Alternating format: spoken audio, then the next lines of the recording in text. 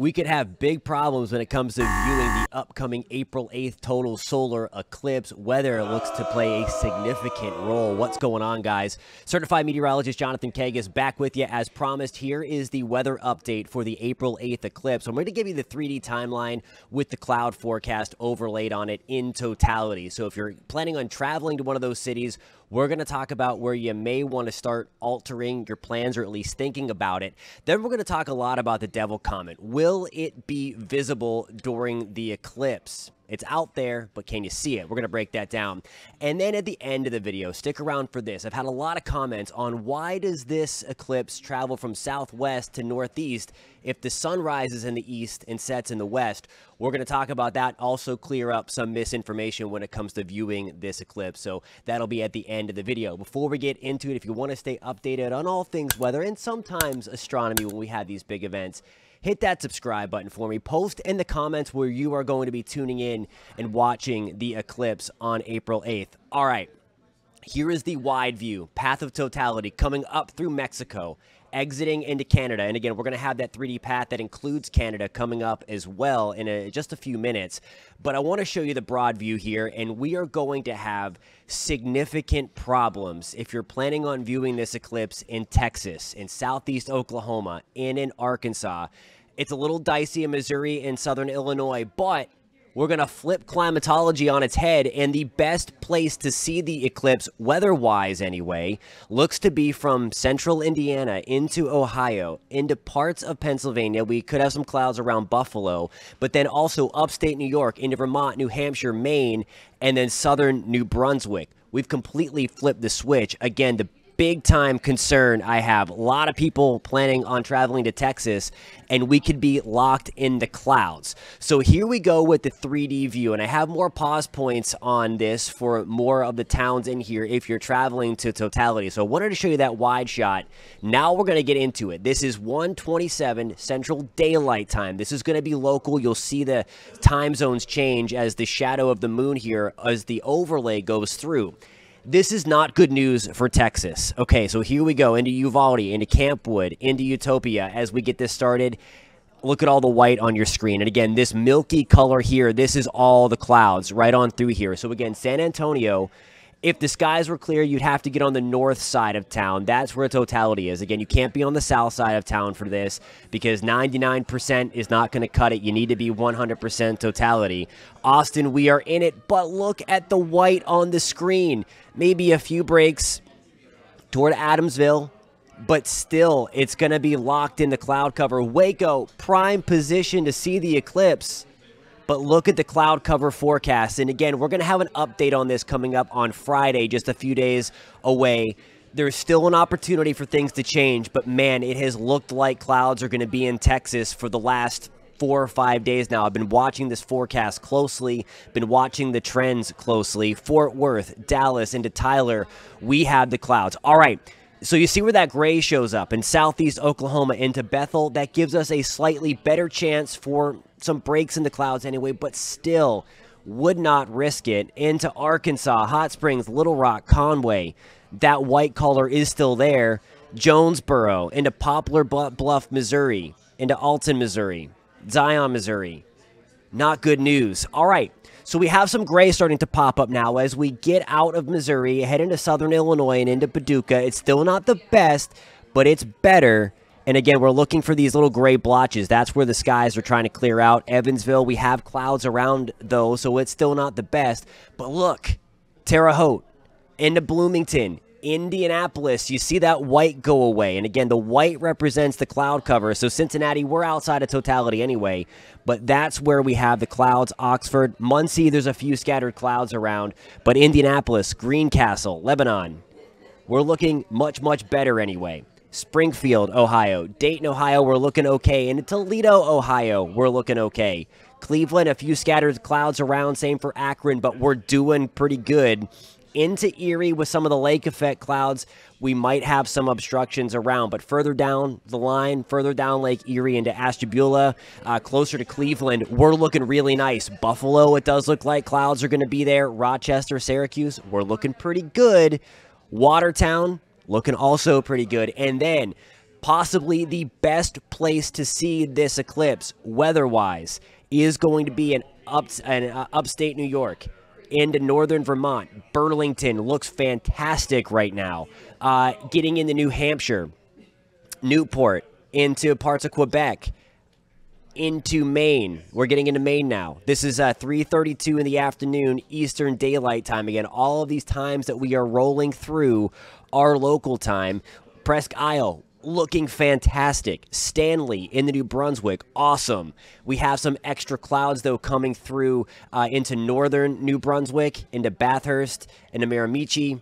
That's where the thicker cloud cover is going to be. This continues into out of New Brunswick toward Prince Edward Island. There's some clouds around, but some breaks in those clouds. And then Newfoundland, the eclipse continues into 5:12 local time, but we are locked in the cloud cover for us into Newfoundland. There you go at 5:14.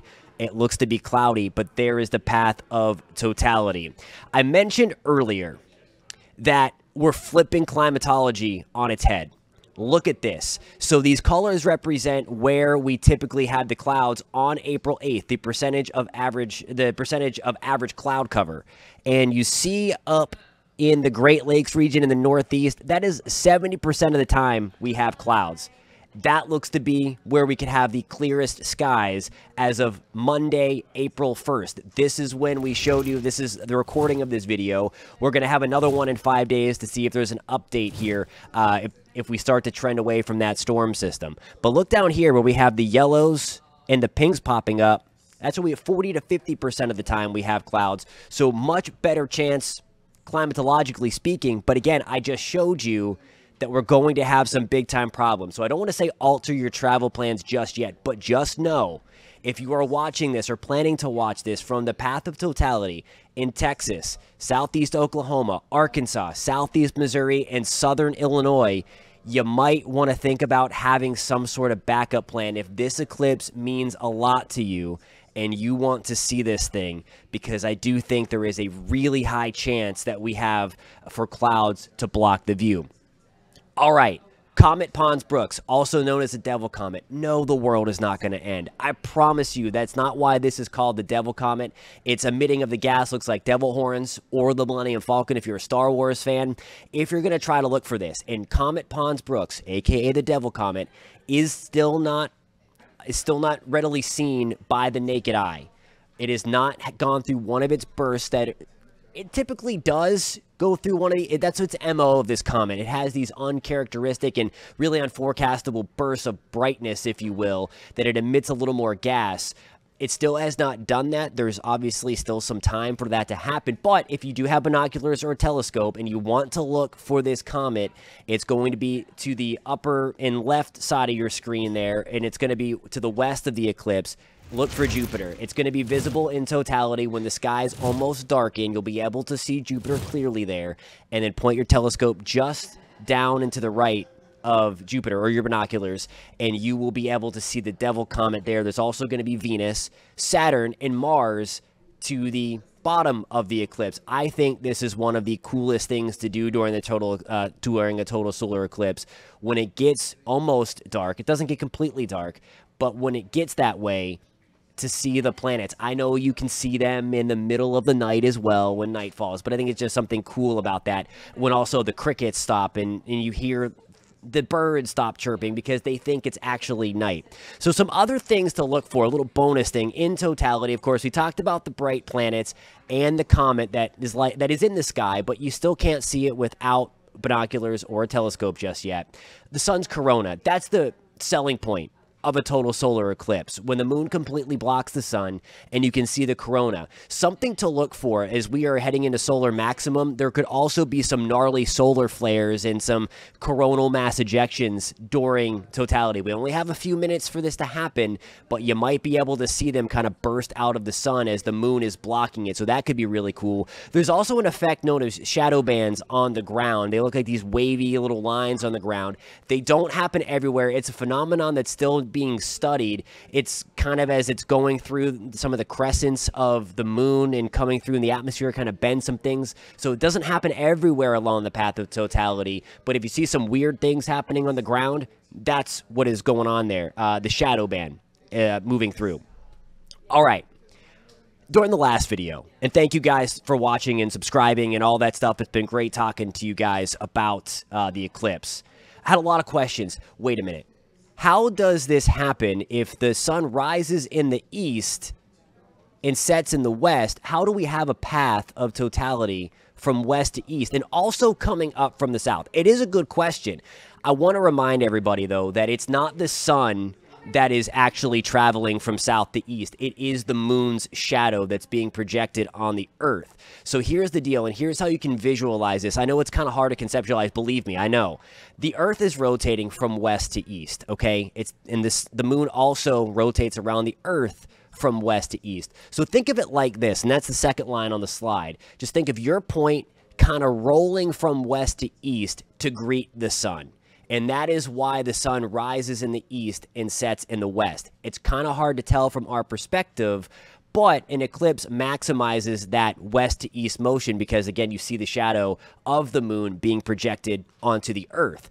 The other thing to note here, the moon does not orbit the earth on a flat plane. It's tilted by about 5 degrees. So as the shadow is moving from west to east, we happen to be catching it this time, the moon's shadow, as it's kind of in its ecliptic plane there, and it's about 5 degrees tilted. So that is why it's also rising up from Mexico and going from southwest to northeast. In 2045, it's coming in from the west and then kind of diving down through central Florida. So it's coming across the southern tier of the country. That's the next big total solar eclipse coming up. So a lot of different things there, and that is because the Earth's orbit around the sun is from, the Earth rotates, I should say, from west to east, same as the moon, and then you also have that 5-degree tilt of the moon's orbit around the Earth. All right, so some misinformation. You can look at the eclipse without glasses, only in totality, only when completely, the moon completely covers the sun. You can remove those approved solar eclipse glasses. Anytime it's not completely covered or you're looking at the sun in general, you need to have the specialized glasses. You can use welder's helmets. NASA recommends 13 glass or higher. You can also make one of those projection screens that you project the shadow either by using a couple of pieces of paper, poking a hole through it, or cardboard and projecting it onto the ground, or making one of those DIY viewers where it projects the shadow. You can use a cereal box or a shoe box. Really easy to make. In the previous video, I showed you how to make that. I'll put that at the end card again if you want to check that out as well. But please, please, please, do not look at the sun without approved protection. Make sure you know where you're getting your glasses from. People have had their eyes damaged by using fake glasses because there are bad people out there that just want to capitalize on something that is really, really cool to see. So please make sure you're paying attention on all fronts. Yes, the sun will damage your eyes if you look at it for a long period of time. Please, the only time you can look at the eclipse. I want to be clear about that. You have to take off your glasses to see totality because it's just going to be too dark. Only in totality, and only for those few minutes in totality can you remove those glasses. At any other point during the partial eclipse or on just a regular sunny day, you need to have some sort of approved protection, or else your eyes run the risk of being damaged. That damage may not show up right away. It might be years down the line, but then you'll end up seeing the eclipse projected on your eyes. It's not fun. Several people in 2017, I'm sure that more than several people, damaged their eyes because they looked at the eclipse. Alrighty, guys. I hate to be the bearer of bad news about the cloud cover. Things can just still change, but it has looked like these clouds are going to be locked in on the southern half of the path of totality for a while now. Keep your fingers crossed. Again, I don't want to say alter your plans just yet, but keep a close eye, and if you can, Maine, Vermont, upstate New York, northern Ohio, right now anyway, as of April 1st, that looks to be your best bet to see totality and to see the total solar eclipse in all of its glory. We'll have an update coming up in 5 days, the weekend before the total solar eclipse. Again, that is April 8th. We'll have the update before then to see if anything has changed. We're watching it closely. Again, post in the comments where you're tuning in from. If you found this content helpful, hit that thumbs up button for me, and we will catch you next time.